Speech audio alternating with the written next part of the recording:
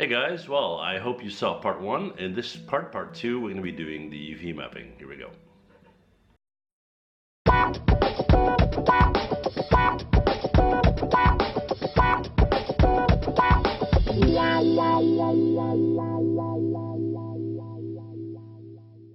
This video has been made possible by Leidschendam, the creators of Keyshot.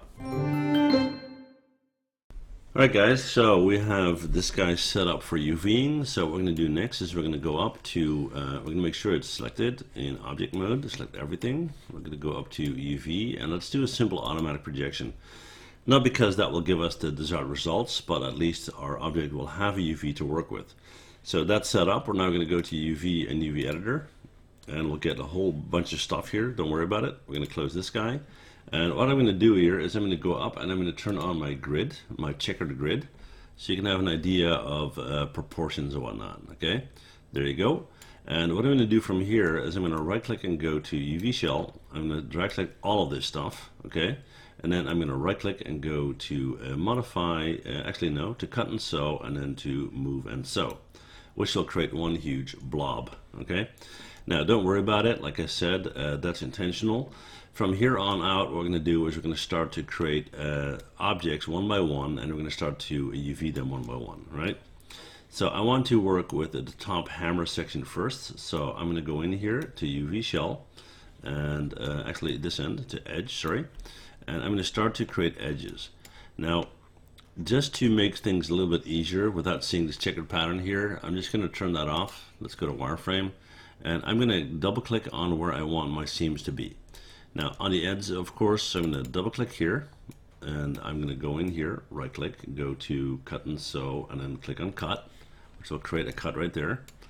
I'll do the same here, G to repeat, and I'll put one somewhere down here from here to here, and hit the G to repeat again.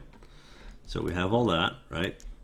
And what I'll do here, just to make things a bit easier to see, there you go, is I'll just select the hammer section.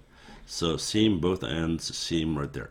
Now I want to have some more seams, so I'm going to go in here, one right there, hit G to cut, one right there, G to cut.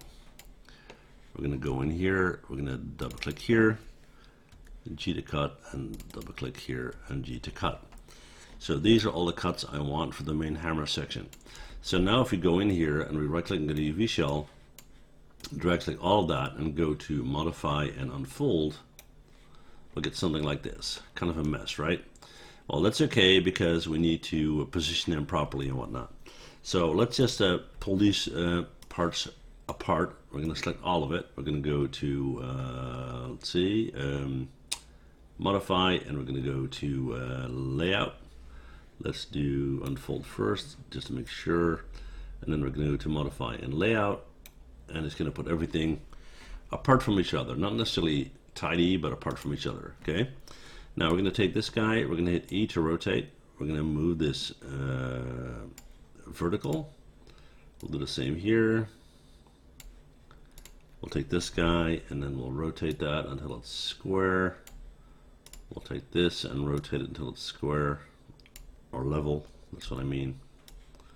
And of course they don't have the right size just yet, but we'll worry about that in a minute. So let me just move this up here. We'll take this, we'll rotate that guy. And usually I'm not explaining all these steps, so it will be much quicker, but you know, it is a tutorial, so. And we'll move that up, all right? Okay, so it's time to turn back on our checkered pattern here. And I'll go in here and hit 5 and then turn that on. We're gonna go up to this guy, and there you go, and there you have it. Now, as you can see here, the ends, they seem to be quite large. These in the middle are a bit smaller, and then these are quite tiny, and these are bigger again, and so forth. So let's see if we can make some sense out of all of this, right? So we got our two ends here, these guys. So what we're gonna do is we're gonna hit W, and we're gonna move this up to the corner for now. And because this is one of the main pieces here, we're going to hit R to scale this up a little bit, all right? Something like this. Then we'll take this guy, we'll hit W, we'll move it up here, and we'll try to get as close as possible to that guy. Just hit R and scale it up a little bit. hit W, bring that in like so, and turn that back on. So this is going to be kind of our aiming point. Now let's see what's connected first. This guy right here. Okay, so we're going to hit W. We're going to move this in here, and let's see if we can scale this to a point where these checkers are aligned. Okay, now this seems to be pretty close, looks like. Yeah, so that would be about it. We're going to move this, and we might need to rotate it slightly. There you go. Which means that the next one, which would be this one from the other end, I'm going to flip that around. Excuse me. And we're going to hit R and scale that up again. Not E, come on, R, scale that up. We're going to hit W, I'm going to bring that in here. We're going to scale it some more.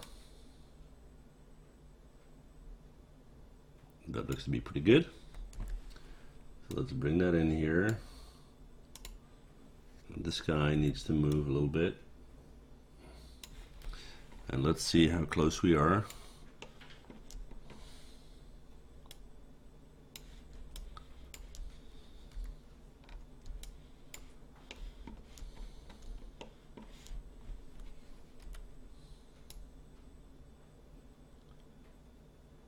That looks a bit better.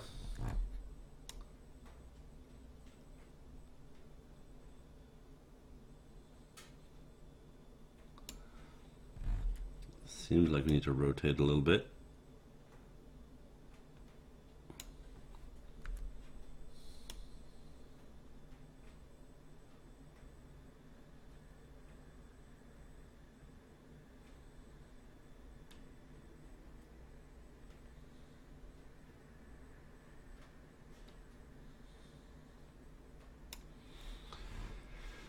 All right. So then we have these guys.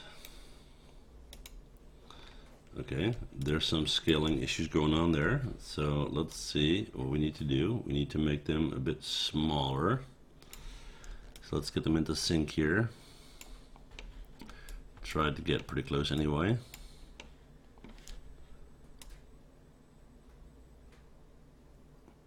That's about the right size. So we're going to hit W. We're going to move that in. We're going to take the next one. We're going to flip it around. We're going to hit R. We're going to scale it down again.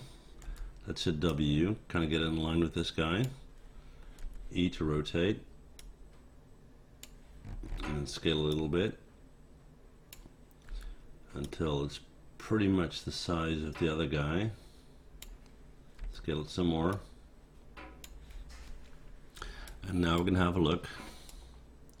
And that seems to be about right. And then what's left, we have this guy.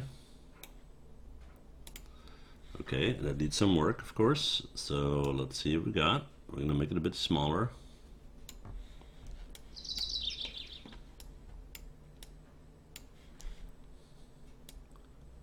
Try to get pretty close to what we have so far. That will be about it. And there you go. So that's the main body part, and what I'm going to do now is I'm going to repeat the process for the rest of the hammer, and then we should be ready to go. Okay, I'm going to do that in time lapse because it's just a repetition of the same process over and over and over, but you can follow along, and if it's going too fast you can just slow it down and have a better look of what's going on, right?